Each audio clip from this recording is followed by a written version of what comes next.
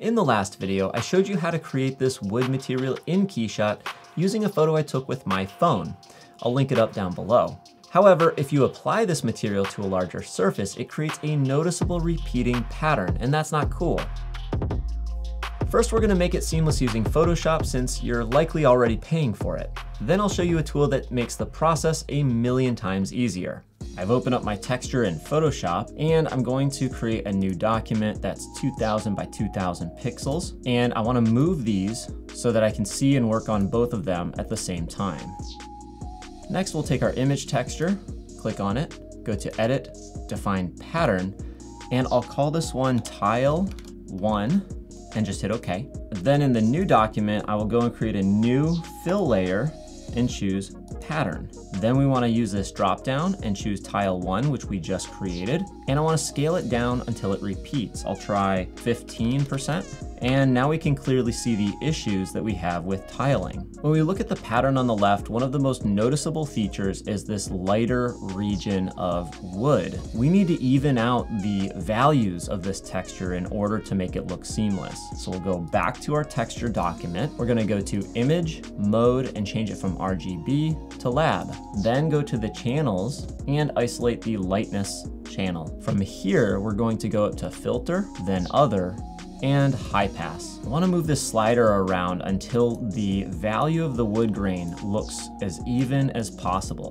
This is the #1 thing that will make this texture more successful looking. And I'll hit OK, turn on Lab at the top, and then go back to Image, Mode, and turn it back into RGB. And I'll return to the Layers tab. From here, I'm going to go back up to Edit, Define Pattern, and call this one Tile 2 and hit Enter. Then we'll go back to our pattern document, double click on this adjustment layer, and we're just going to use this drop down to load the latest version called Tile 2. From there, we can see that we've gotten rid of most of the tiling issues we had to begin with. Now looking at the pattern on the left, the next major issue we have to solve is this very noticeable diagonal wood grain. It's one part where the wood grain is wider than the rest and it's at an angle. And if we zoom out, we can actually see it repeating almost like a zigzag stripe. So we're going to drag a guide and I will line it up with the bottom of where this particular wood grain starts here. We'll select our texture and hit Control T to transform, then right click and go to distort. What I want to do is drag the right up hand corner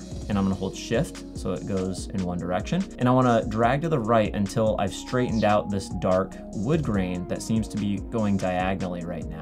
That looks pretty good, so I'll hit enter. Next, I need to crop this. So I'll hit C to get the crop tool and click on my image. Now this is interesting because we stretched our texture beyond the bounds of the artboard we're working on. It didn't get trimmed, it's just not visible anymore. So I want to make sure this delete cropped pixels is on and hit enter, and that's going to trim those extra pixels out there. That is important for the steps that we're about to do. So I'll get rid of my guide, and what I want to do is use a filter called offset. It's under other. This allows us to move our texture around. For example, if I see horizontal pixels to the right, if I type in 50, our texture moves to the right. So I'm going to type in 175. That's looking pretty good. And then what I want to do is use the crop tool to get rid of these extra pixels. So I'll hit C and I want to move this in until I'm pretty much right up against the dark wood grain, and I'll hit enter. And then from here, we'll go back and redefine our pattern. We'll call it Tile 3,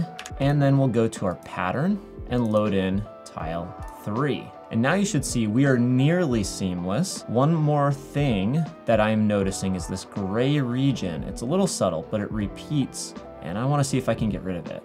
Okay, back in my texture document, I'm going to create a new adjustment layer called Vibrance. Right now, if I increase the vibrance, I'll bring in some of the yellowish, reddish warm tones. If I bring in the saturation, I will increase the amount of color here in the document. Next, I want to use the mask. So I'm going to go get my gradient tool and make sure I've got a linear gradient from black to white. If I hold Alt and click on this document, this mask, I can see what I'm doing. If I hold Shift and left click drag, I'll create a gradient. If I get out of this by Alt clicking on this mask, we can see the effect that we added is only applied to the upper region of this image. I'll go back and adjust this mask so that we're only really affecting the upper third of my texture, a little bit higher. And if I get out of this, we can see if I toggle this on and off, we're only adding a little more color up top. So now that I've added my mask, what I want to do is dial in the strength of this effect. So I'll bring the vibrance down quite a bit and the saturation very far down. I don't want this effect to be very noticeable. Just trying to color correct a little bit of that gray part up top. I will go ahead and select these two layers, Control-Alt-Shift-E, merge those into a new layer up top, and we'll do just as we've done before. Edit, define pattern, tile 4 back into our pattern document. We'll load that in and see if we're any better off. Okay, and it looks to me like it's better. We could go back and forth on that, but for now, you know how to do it. I'm gonna move on to the last part that I want to work on, which is the actual seam here. I wanna go back into the filter offset, and what we're gonna do is set the horizontal to 0, and as we use the vertical offset, we will start to bring our seam into view in the middle of the document. I'll hit OK. To fix this, we're going to use the clone stamp tool. So we'll grab that. I want a brush that's medium softness, maybe a little harder. And if I hold Alt, I'll get this target. Click once to sample, and as I click a region where the seam is, I start to copy the pixels from somewhere else on the document over our seam. Try to sample from areas that are further away in the document that are not going to look out of place. And this is where you're going to just spend a little more time doing a little more trial and error, and this is really just kind of an artistic thing.